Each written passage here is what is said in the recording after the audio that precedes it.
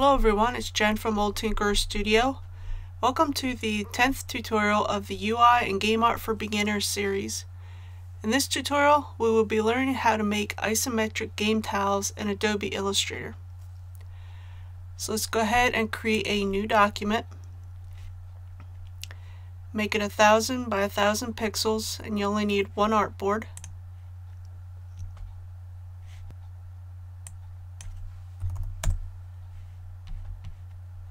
Use your rectangle tool, which you can get to by hitting M, and draw out a rectangle that covers the artboard.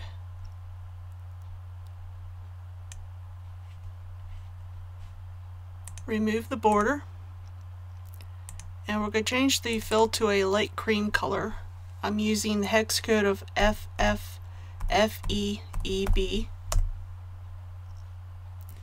Open up your layers panel and rename layer 1 background,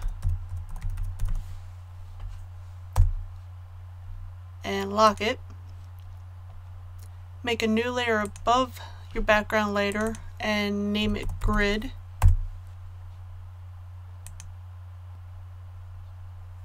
Use your rectangular grid tool, which you can get to under your line segment tool. Click on your artboard once and set the width and the height to 1500 pixels each, and change your horizontal and vertical dividers to 50.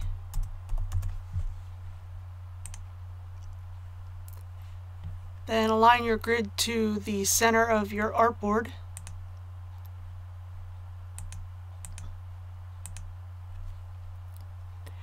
Now we need to scale the grid, so go to Object, Transform, Scale. Make sure that you have non-uniform checked, and we need to change the vertical to 86.602%. Then we need to shear the grid. Let's go to Object, Transform, Shear. I want the shear angle to be 30 degrees. And then we need to rotate the grid. Go to Object, Transform, Rotate, and we want our rotate angle to be -30 degrees. Now we'll change the grid into guides. Let's go to View, Guides, Make Guides, and then just double check and go to View, Guides, and make sure that if this says lock guides, click it so we can make sure that we have the guides locked. Open up your layers panel, and I'm just going to lock the grid layer just so I don't accidentally move it. Make a new layer above your grid layer and name it grass tile. Choose your rectangle tool, which you can get to by hitting your letter M, and click on the artboard once. And let's make a rectangle that is 210 pixels in width and 210 pixels in height. And we're going to fill this rectangle with a green color. I'm using the hex code of 7E9B2D. Use your selection tool, which you can get to with V, and rotate the square 45 degrees.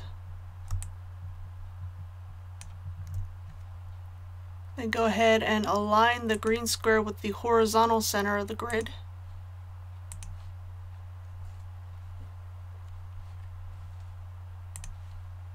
And I am going to change this to 150% so I can see what I'm doing a bit more easily.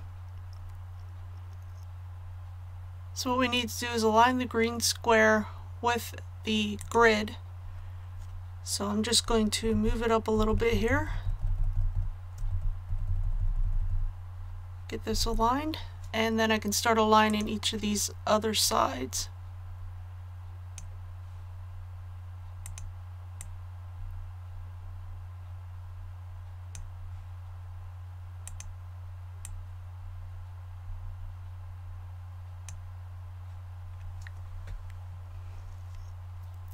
Now choose your rectangle tool, which you can get to by hitting the letter M, and click on the artboard once. Make a rectangle that is 210 pixels wide and 55 pixels high. And we're going to change the color to a darker green. I'm using the hex code of 687A25. Then use your direct selection tool, which again you can get to by hitting the A key. And you want to align this darker green rectangle to the left side of the original rectangle.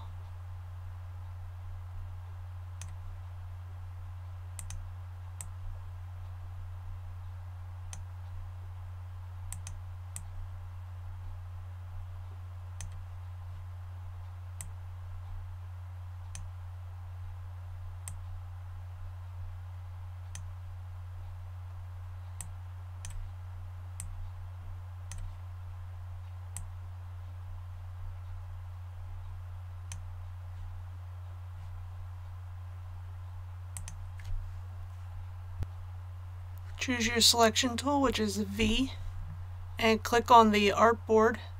Make sure everything is deselected. Select the dark green rectangle, make a copy of it with Control C, paste it in front, Control F, and change the color to a lighter green.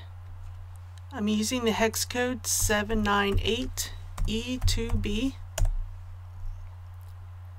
Then we need to reflect this rectangle along the vertical axis 90 degrees. So go to Object, Transform, Reflect. Make sure you have vertical checked. The angle is 90. Hit OK. And using your selection tool, go ahead and align it to the right side of the original square. And if you need to make any adjustments, just use your direct selection tool, which is A on the keyboard.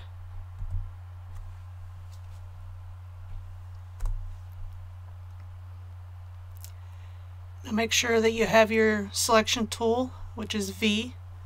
Select the dark green rectangle. Make a copy, Control C, paste it in front, Control F, and change the color to a darker brown. I'm using the hex code of 8C692C,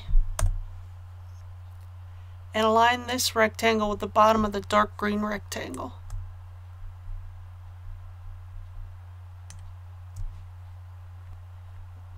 Make a copy of this brown rectangle with Control C, paste it in front, Control F, and change the fill to a lighter brown color.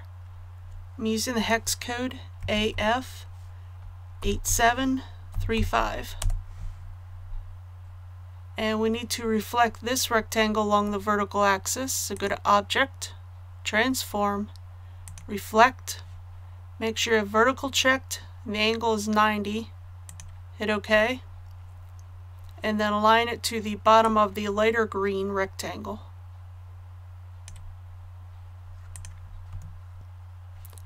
Open up the Layers panel, make a new layer above the grass tile, and name it Water Tile.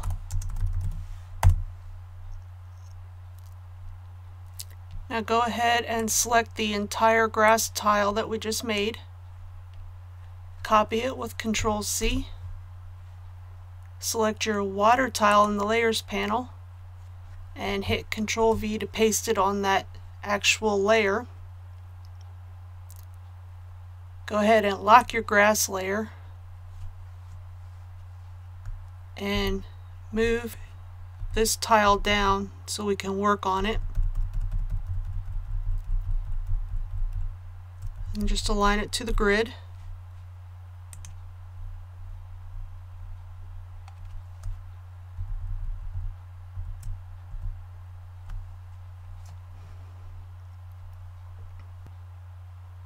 Make sure that you have your selection tool still selected, and go ahead and click anywhere on the empty artboard to deselect everything. Then use your selection tool, which again you can get to with your V key. Select the very top square and change the color to blue. I'm using the hex code of 4FDBDB.